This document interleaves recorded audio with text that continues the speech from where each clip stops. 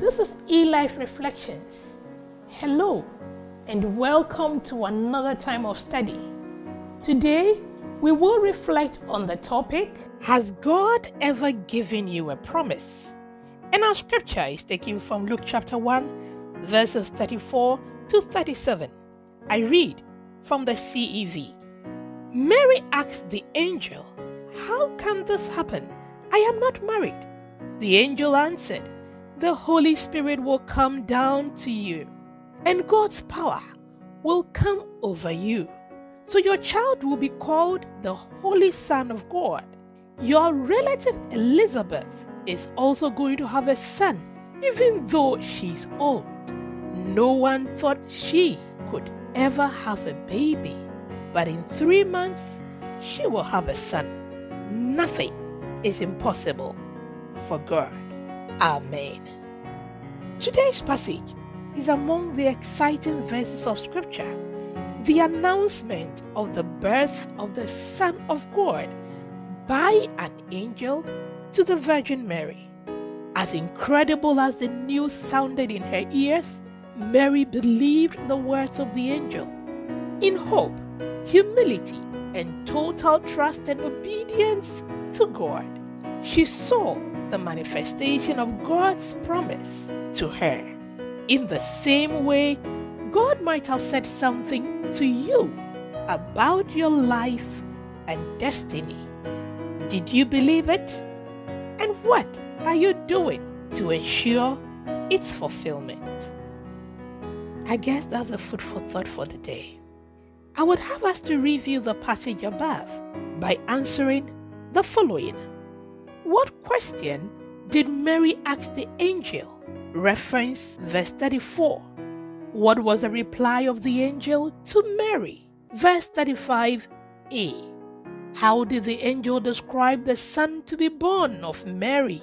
We can find that in verse 35b.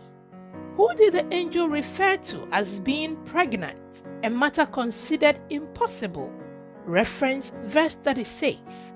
And finally, how did the angel describe God to Mary? We can find that in verse 37. There are some truths in the scripture above that cannot be ignored. And so, let's do a quick recap. Mary asked the angel how she could be pregnant since she was not married.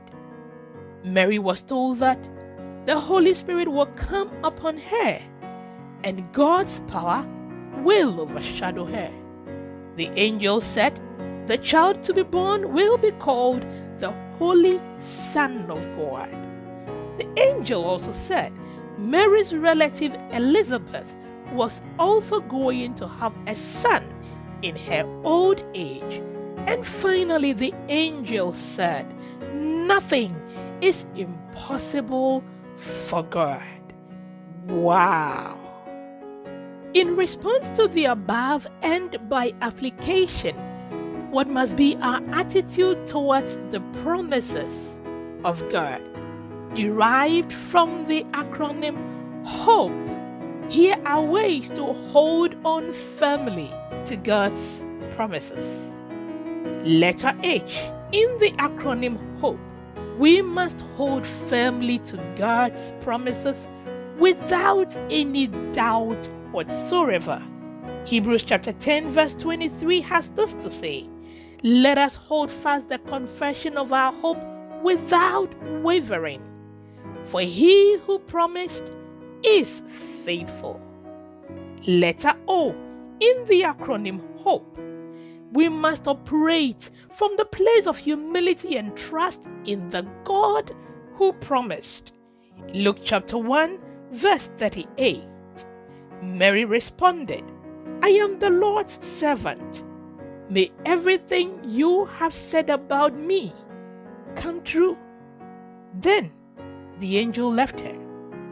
Letter P. In the acronym HOPE, we must pray in faith based on the promises of God's word, which never fails. Numbers chapter 23 verse 19. And I love the scripture. It reads, "God is not a man, so he does not lie. He is not human, so he does not change his mind. Has he ever spoken and failed to act? Has he ever promised and not carried it through? And finally, letter E in the acronym HOPE. Expect the word to be fulfilled in God's way and within his timing. Galatians chapter 4, verses 4 and 5. But when the right time came, God sent his son, born of a woman, subject to the law. God sent him to buy freedom for those who were slaves to the law, so that he could adopt us as his very own children. Amen. Remember, Mary was a young virgin, but when God's favor was pronounced on her, the impossible became possible. The Bible says, "For as many as are the promises of God, in Christ they are all answered." Yes, so through him we say our amen to the glory of God. For this reason I tell you, when you pray and ask for something, believe that you have received it, and you will be given whatever you asked for. Child of God, whatever God has said about your life, continue to hope in him, and he will show you his glory in his time. Mary believed in the words of the angel and declared, "I am the Lord's servant. May it happen to me as you have said." Amen. In conclusion, what have we said?